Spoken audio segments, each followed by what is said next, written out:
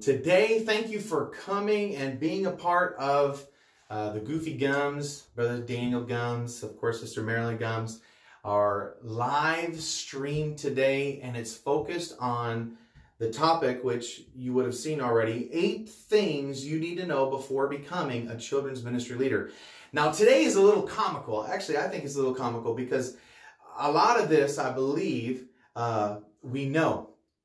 A lot of this, I believe, well, if not, you're about to find out. Nevertheless. So welcome to the live stream with Daniel Gums, Brother Daniel Gums, a.k.a. the Goofy Gums. But if you would, notice in my pinned message, I do have our Goofy Gums YouTube channel listed. If you would, before you are done, when you get ready to leave this live stream, go ahead and click that link. Go to the Goofy Gums YouTube channel. We are looking at getting more subscribers. The great thing is this video will be on that channel, and there are other content already there, and weekly, daily almost, we're putting up more content. You can grab more information from the Goofy Gums. And of course, I have different content that we put up there from different kids services and object lessons and things like that too. I think the kids would love it just the same. So get your kids to subscribe. When you're there, hit that bell for the alerts. That way you'll be made aware of any new uploads that we put into the channel as well. So in Jesus' name, Brother Daniel Gums here, I'm going to get right into it. Hopefully I bring some smiles to your face. I will share it on my main page, on my personal page as well. But we're going to dive right into it. So today, Brother Gums is sharing with you 8 things you need to know before becoming a children's ministry leader. Now, in whatever capacity that you work with kids, if you're a children's ministry leader, if you are, I think, matter of fact, whether you're Sunday school, whatever the case is, you are a leader. And so this pertains to everybody. If you would, just do me one thing, like the post and put a comment in the comment section where you're from. California, maybe the city, but mainly state, or if you're from another country, put that in too. Brother Gums would like to know where you're calling from, where you're coming in from. Okay, so 8 things you need to know before becoming a children's ministry leader. Number 1, leading in children's ministry is not primarily about kids. Nope.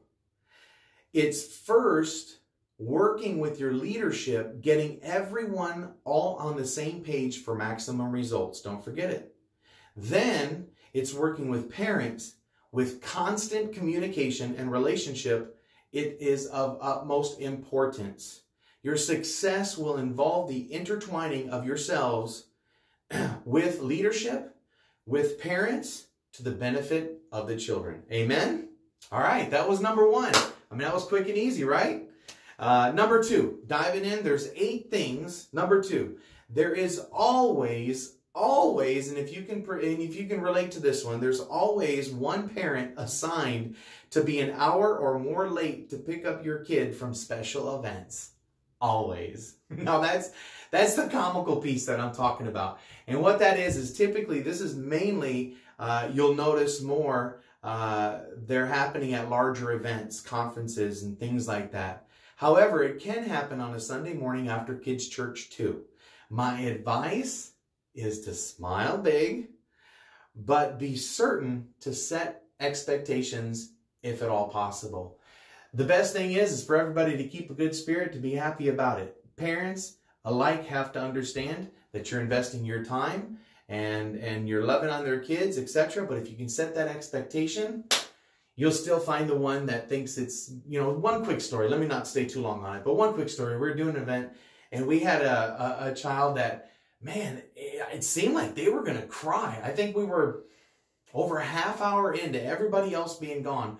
One child left, and I just felt so bad. We had numbers. We tried to reach out, call them, no answer. An hour later, finally we got to the parents. It was a large event, over 2,000 people. Finally found the parent, and happily gave the child back to mom and dad. And they could see their child was not happy. Nevertheless, keep a smile. Try your best to set expectations if at all possible. Okay, so if you're just jumping on, go ahead and put in the comment section where you are chiming in from, what state, what country, etc. I'd like to know. Brother Gums would love to know where you're chiming in from. Number 3, there's 8. Number 3, church Children's church ministry is hard, but easy when done in love. Understand what I'm saying? It's easy when it's done in love. When people don't have a call to work with children, etc., they can get frustrated easy. I mean, I appreciate all volunteers. Many hands make light work. But you can tell those that it's just not quite for them. But when done in love, it is easy. Should you ever feel a burnout coming, now listen, reach out to leadership and devise a plan. A break is healthy because it is not easy all the time. It's easier with love, but it is hard work. But a break is healthy. A break doesn't have to be a long one, but we do not need to have any volunteer casualties. All who give of their time, talent, and treasure is great gain in the kingdom. We love you for loving on the kiddos. We appreciate all volunteers. Amen? And that's probably ringing from all leadership everywhere in Jesus' name. Number 4, senior church leadership can be key to successful children's church ministry. I touched on it just here a quick second ago, for a quick second. To have the most success, you must have open and constant communication readily available at your disposal. And to have that, you have to be the initiative. You have to take the initiative. Your leadership, number 1, is busy. You know this already. Working on other areas that require or need their attention. If you reserve the most important times in reaching up and out to them, they will sense the respect and responsibility you have at handling all things that don't need their attention. And so that when you do come to them, undivided, you're getting their attention because you're going to them with the utmost important things. All the other things you can handle, right? This is true leadership. Number 5, there's 8. Number 5, people can be very creative in saying no to serving. No to serving, okay?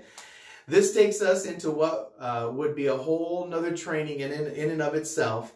Most certainly, however, not today, we're not going to do it, but just be privy to it. People can be very creative in saying no to serving. We love many hands which make light work, but nevertheless, not everybody is a thumbs up. Let's work in kids ministry, especially nursery, right? All right, in Jesus' name. Number 6, you will be part of shaping the very type of faith that Jesus desires to be shaped and molded in the lives of children. Mark 10:16 says, He, Jesus, took the children in his arms, placed his hands on them, and blessed them. What an honor. What an honor to bless children. You're shaping the very faith, the very type of faith that Jesus wants to be in them, wants to have in them. Amen? Number 7, the Spirit of the Lord can work powerfully in the lives of children, just as in the lives of adults. And I'm sure most of you know this, but I have to make sure you understand it working in children's ministry. In other words, there's no difference. I have children who pray for me and God heals me. I have faith-filled children that I call up. There's a little girl that I call up and she just prays for me and God has healed my back before. Small container or big container, it doesn't matter. The Lord fills them both. The Lord fills them both in Jesus' name. And number 8. Now, lastly, real quick again, go ahead and put in the comment section where you're coming from. Looks like we got a bunch of you putting those comments in. I'd love to know where you're coming. Last week we had people from Costa Rica, I think Europe. We had some people, of course, here in the States. But say what state you're watching in from. Whatever the case is, it'd be great to see where you're coming from. Number 8, and the last one too. The 8 things you need to know before becoming a children's ministry leader. Here's number 8. It may be the most complex and challenging ministry to lead in the church, but really, it's not that hard. When you grow to love it and you grow to love the kiddos, all things, I said it once, are easy. Often after a Sunday service, my personality lends to relaxing, going home, detoxing, relaxing, just chilling after a wonderful kids' church service. So lastly, I will share this. Be mindful to get your rest. The kids need us week after week after week, and we have to be rested in order to be able to minister to them any given Sunday or any given day of the week, in Jesus' name. So those are my 8 things. I'm sure there's many more, but those are just 8 that I'm bringing to you today. It was a quick live, but just wanted to get some bits of information out to you. Again, if you take a look at the pinned post I got right there is the Goofy Gums channel. If you would, jump on there, click subscribe, and that way you'll get more videos and all that good stuff. Hit the bell to be reminded of them, but we'd love to get more subscribers on there. But just to be a blessing from the Goofy Gums, we are mindful of you. We pray for leaders like you. Thanks for blessing. Thanks for loving kids. In Jesus' name, God bless. We'll see you soon. It's the Goofy Gums.